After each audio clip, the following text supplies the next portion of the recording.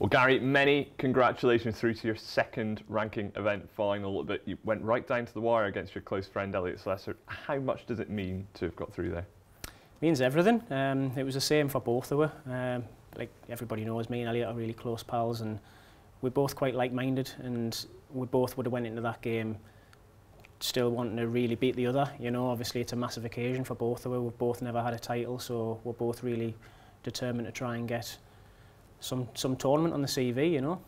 How do you go about the psychology of a match like that and that magnitude against such a close friend? It must be quite difficult. Yeah, well, I don't know how Elliot felt, obviously, but I sort of found it a little strange. I mean, we've never played each other on tour, and since my second stint getting back on, I've been on like 8 years since then now, and him roughly the same as well, and we've never played each other.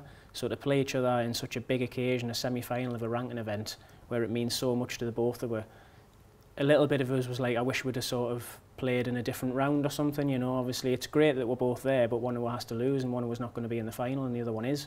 So I just tried to block as much of that out as possible, but it was really hard. Obviously we practiced with each other quite a lot as well, and yeah, you've just got to try and let your instinct, your competitive instinct, take over, I guess, and that's all that really happened.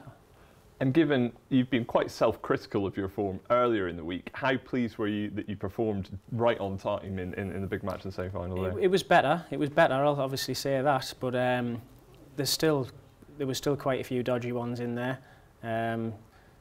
Breaking off, leaving them reds, playing a couple of dodgy safeties, leaving them in. You know, if I'm playing well, I don't do these kind of mistakes. I just hardly ever play well, and I've come to realise as I've got older and older, a lot of that is just putting a lot of pressure on myself, not intentionally, but sort of just feeling so tight and tense on my shot because I'm trying so hard.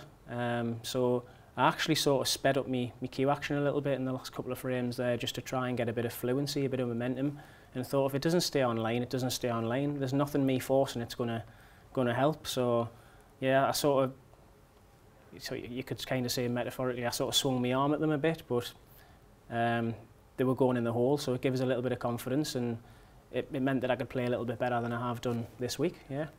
A best of 11 final tomorrow evening. It'll be a packed out crowd. Just how much are you looking forward to that occasion? It'll be huge. Really looking forward to it. I would look forward to it more if I can get on the table tomorrow, put another couple of hours and sort of get myself really ready for it. There's nothing we enjoy more as players when we're playing well, and we've got occasions like this. It's absolutely unbelievable, and especially with a big crowd there as well. It's great.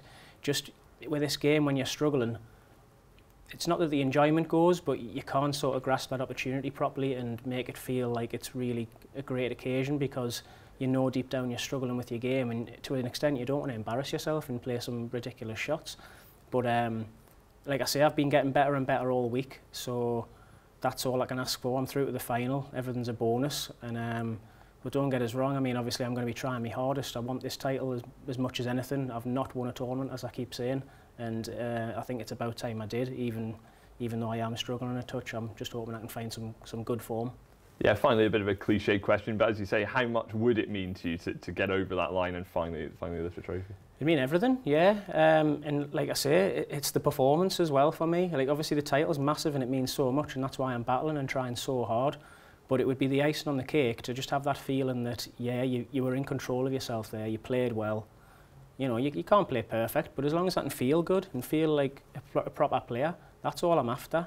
And if I can do that and get the result as well, that'll be the icing on the cake, and it'll be amazing. But it's a best of 11 tomorrow, 2 great players in the other semi-final as well, so they're going to be both gunning for it, and I'm going to have to be on the ball. Good luck. Cheers very much.